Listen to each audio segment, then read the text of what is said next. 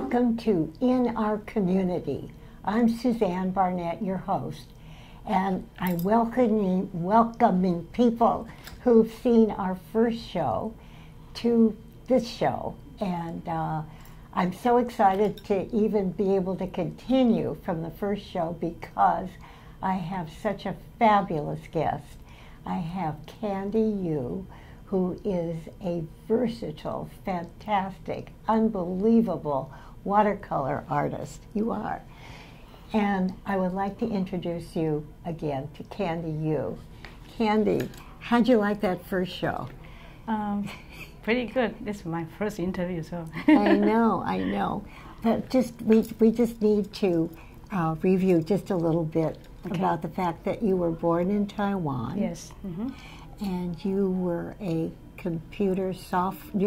software engineer. Yes. That had something really bad happen. Mm-hmm. And then you are now the most, and I'm not exaggerating, fabulous watercolorist. Thank you. Now I really mean that. So you talk now. You tell about what happened to your arm. I was a software engineer working in the industry since 1992, and because I'm kind of, at the time I was kind of a perfectionist. I want everything to be perfect, so I always work without rest. So in the morning I went into the company and I get a cup of water and start working, and at noontime I couldn't stop because so much work. In my group, I was the only software engineer. The others are all hardware engineers. So I have to write all the software. And at noontime, I was still working and then didn't even take a sip of my water. So after a long time, I started hurting my arms because of using the mouse. So because of that injury, when my daughter was using computer, I limited her to 30 minutes every day. She really does not like that, didn't like that, but she has to abide by my rules because she has seen my injury. She knew that I was suffering from that injury. So how long did it take you to get over it so that you could paint? I left the company in 1998, and I recuperated for about a year, and I feel a little better. So I went to the community center to take a watercolor class with my watercolor teacher, Linda Seeker. She is a great one. She taught me how to paint watercolor, how to mat a painting, how to frame a painting too. Because matting and framing in here is very expensive. And she taught me everything. So I can do a painting myself and mat it and frame it and deliver it. And right. You've been in jury shows, in art shows. Yes, I do. Yeah. Okay, so let's talk about the fact that your passion is watercolor, painting, but you are so versatile. The fact that you can paint anything. You can do portraits, you can do animals, you can do landscapes. How do you do all that? I just try my best. But, I mean, in order to, well, I can't form this question very well, but in order to really be as talented a painter as you are, do you think anybody could do that? I think through practice, a lot of practice, you can do better. Better. Right. Some people are better in doing landscape.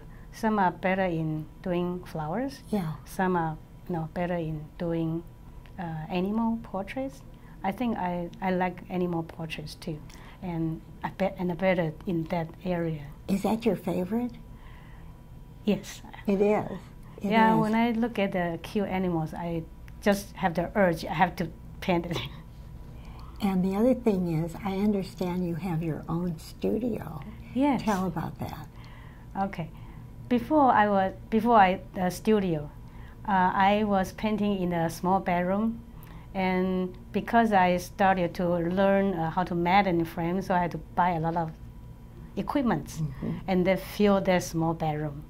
So I have all my stuff, art stuff, everywhere in the house. It's very inconvenient for me. So I asked my husband, maybe we should build an art room. And at first he was not, he did not say yes. He just said, oh, maybe we'll move back to Taiwan. And then I told him, okay, if you want to move back to Taiwan, you go back there and live 3 months. And when you come back and you say you want to move back, I'll move back with you. So 1 year he tried. In 2016, he went back for 3 months, and he came back, told me, you can build a studio now. So we had it built in 2016 and finished in November. And I have a huge 477 square feet art room. I have tables for painting, one for matting, cutting the mats, yes, and one for sewing, one for jewelry making, and another one for putting all the stuff there. But you know something, you are, I had met you before today, and I didn't realize, I thought you were just a watercolorist. But here you make your jewelry and your sewing. What do you do with all that? Just for fun. I like doing those, Yeah. I do not think about, painting, I do not think about selling or anything like that. I just enjoy doing it. Have a lot of sense of accomplish, and also it's a kind of therapy to me, for my pain. How bad is your pain? Say from 1 to 10. Now it's about 5. So it's always there. Always there, yeah. Well, how does that work? How do you manage that with your painting? Because watercolor is kind of light. I see. So at beginning, I believe I can handle that better than other medium. But also, when I see watercolor, I have the urge. I feel like I have the desire to do it. But when I see the other medium, I do not feel like I want to do it. I can appreciate it, but I do not feel like personally I have to do it. I wanted to do it. And last time we talked about what inspires you and who has inspired you. Okay. Besides my first, my elementary school teacher, and also my art teacher in America, Linda, I have another one, a Fremont artist called, his name is Hal Booth. He inspires me. Though he already passed away, I think of him really often. And he gave me some of his first draft of paintings, some photos. I have that one. Sometimes I page through and look at that, and I think of him. He taught me how to do the leaves by spattering, and I use that pretty often. Spattering? Mm-hmm. With a brush and spatter. Oh. Yeah. Do you ever, I think it's Channel 9, those men that paint? Do you ever watch that? I do not, but I see a lot of online classes. Yeah, okay. Online.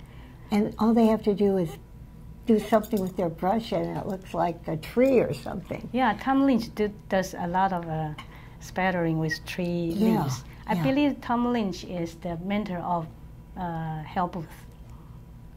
So what would you call your style of painting? I don't think I have a style. I never thought of that. I just... Kind of, it's impressionistic, but there's such a realism to it too. More realism, yeah. Yeah, I would say more realism. Mm-hmm. I have one more inspiration is my father-in-law. He is 96 years old this year. Yes. And he still does a lot of art, like painting, especially calligraphy, Chinese calligraphy. He's still writing calligraphy, and he really inspired me. I was thinking I will continue to paint as I get older. Yeah. Art makes him very centered and also very peaceful, and he He's always very pleasant to be with. And he's 96. And he's still working.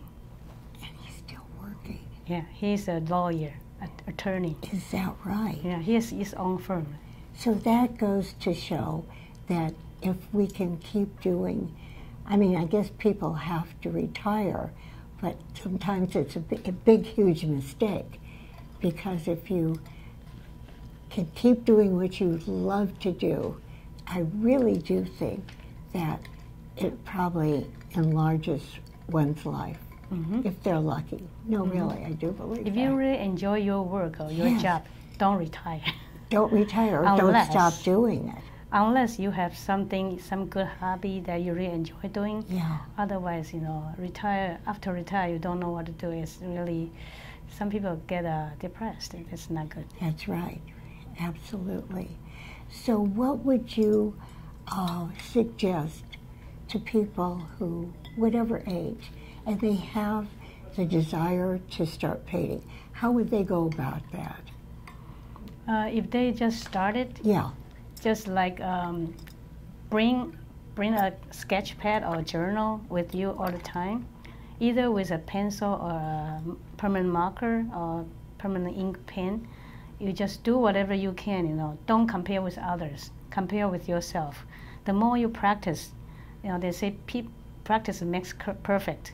The more you practice, you will see the improvement every day. Just practice every day whenever you can. Okay, I'm going to look at this for a second.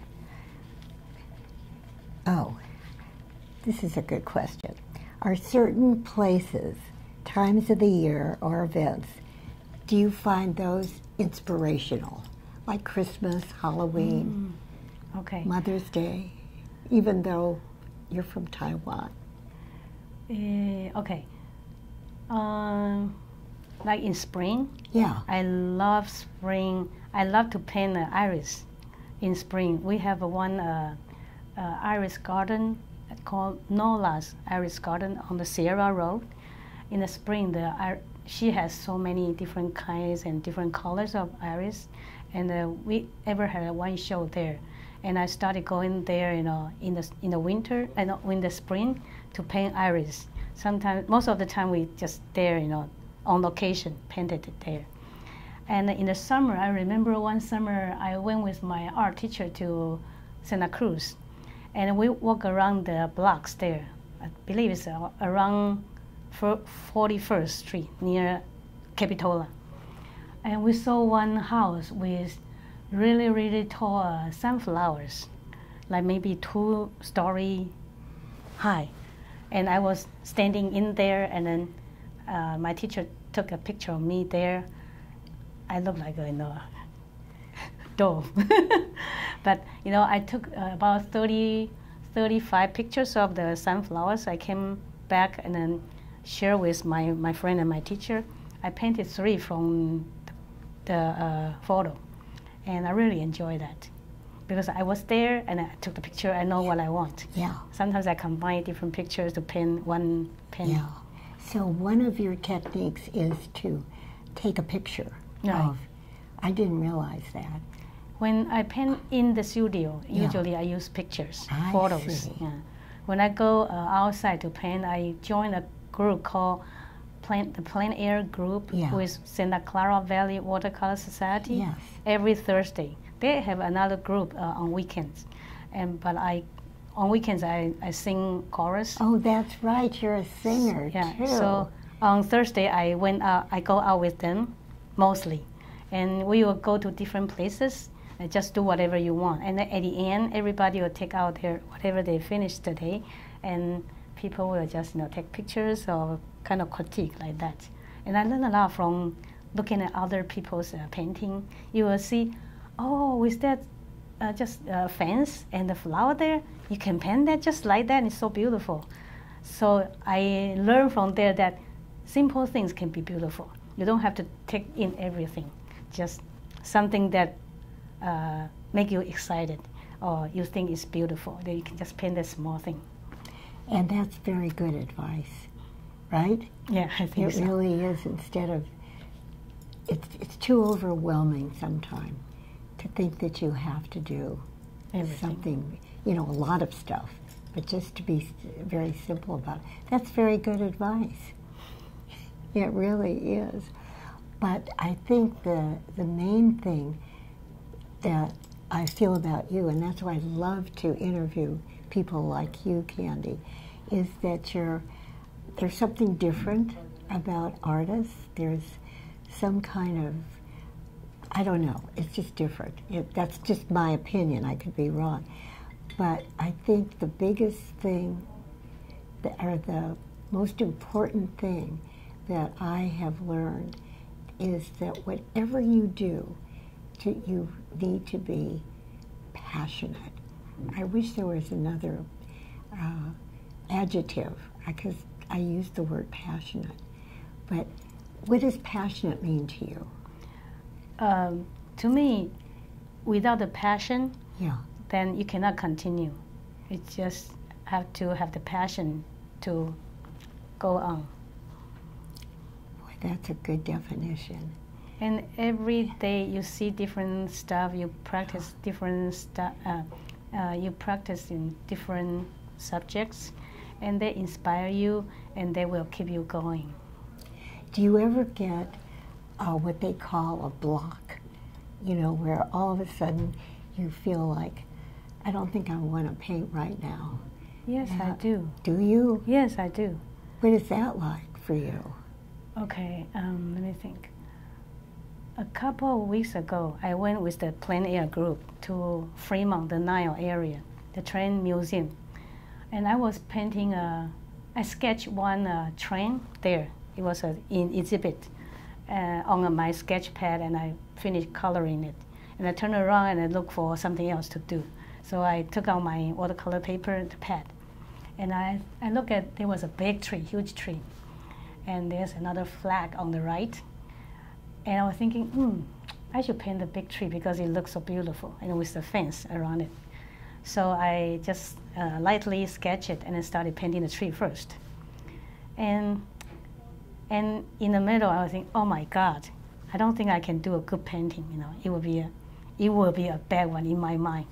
Then I was struggling. Should I just throw it away, or can I just start another one? But I was thinking, if I do that every time, then I will be wasting a lot of paper, right? Maybe, at the end, if I continue persistent, I can finish it, and if I don't like it, I can turn it around to the other side to paint it. If that doesn't work, then I adjust or then paint it again. Anyway, I was struggling in my mind for some time, and then last I said, oh, okay, just forget about it, just do it. So I continued painting it. And at that time, because I don't care, because I think, oh, whatever it comes, just whatever the result is. Yeah. So because I don't care, and then I feel so free and very bold. And at the end, it wasn't that bad. So I will say, never give up on any painting. Just continue. Just continue. It sounds to me like you're such a perfectionist that, hello, as they say. So it has to be, in your mind, the very best you can do. It has to be perfect. Yeah. Why? Why is that? I think that's because of my personality. But now I will tell my daughter, do your best, but don't ask for perfection. So, boy, did you learn from that. Yeah, from my injury. Yeah, but I mean, how difficult it must be to want to be so perfect. How difficult? It's pretty. No, it's difficult. It but is. You told your daughter, just do the best you can. I always tell my daughter that when you want to do something, always do your best. If you don't want to do it, don't do it at all. Oh. Otherwise, do it the best. Okay. But is that putting a lot of pressure on her, do you think? Probably. So now I'll tell her not to push yourself too much. There you go. There you go. That was a very important lesson, really. I was going to ask you something else about, well, I do want to tell our viewers that You have been in many juried shows, and you've gotten the best artist of the year. Could you tell us about that? That was for East Valley artists. Yeah. That I remember I said last time that every month we have a competition. You bring whatever you have.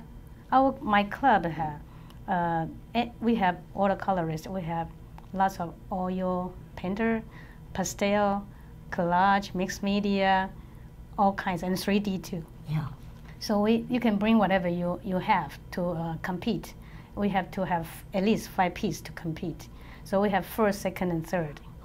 And everyone gets a point. Like first, maybe getting 3 points. Yeah. Second, get 2 points, and then third, get 1 point. At the end of the year, whoever gets the highest becomes the artist of the year. And I want to join the competition because they will inspire me to paint more, to practice more. Yes. So every month, whenever I can, or when I'm here, not in Taiwan, then I will do the competition. Well, I'm going to have you on my show, which is Suzanne's Studio, and we are going to have some paintings on that show. That's all I can say, because I want our viewers to see those paintings. But they can also go to your webpage. Mm-hmm. So it would be Candy, CANDYU. Can I say? Sure. Okay. If you Google Candy U, CANDYYU artist, you will see my painting on fineartamerica.com. That's, because I didn't know anything about you, which is really inspiring for me, not inspiring, challenging, not to know the person, so that I can, have to get a sense of that person. But then, when I went on your web page, I thought, oh my God, I've never seen paintings like this, really. Oh, thank you. So I was a little worried about, what is this woman going to be like in here? You are so nice. And to have so many talents. I'm really so honored to interview you. I really am. And again, so we're just about to end our show. Would you like to say anything in particular? Okay. I have 3 shows currently ongoing. One in Martin Luther Library, Martin Luther King Library, until end of August. I have 5 pets painting there, watercolor, with a group of Chinese American Art Association. We have 20-some people, some artists there showing. And where is that located? It's 4th Street and San Fernando in San Jose. In San Jose, okay, yeah. And then another one in Berryessa Community Center, near where they have the meal on the wall. I have around 7 paintings there, all kinds. I have flowers, still life, landscape, animals there. And another show is in VCA Crocker Animal Hospital in San Jose on Jackson Street, next to Independence High School. I have 11 paintings there, and we have 5 or 6 artists have painting there, totally about 23 paintings. Well, this is very important information. We didn't say that on the first show. So I'm hoping, Jim, that we can show the second show maybe first. We'll see. We have such a wonderful camera person, an Irish fellow, Jim Ducey, D-U-C-E-Y. I'm not that young anymore, so you have to forgive my memory. Whew, thank God I thought of that word. Anyway, I do want to thank you so much, Candy, and I'm going to look forward to seeing you on Suzanne's studio. Okay. Thank you so much, too. Thank you, You're welcome. And of course, I want to thank KMVT. But here is something that I say every single time I do a show. And somehow it's really from my heart, okay? I can get rid of my acting desire. Okay, I say this to my viewers. I can't wait to see you next time. Bye-bye. Bye.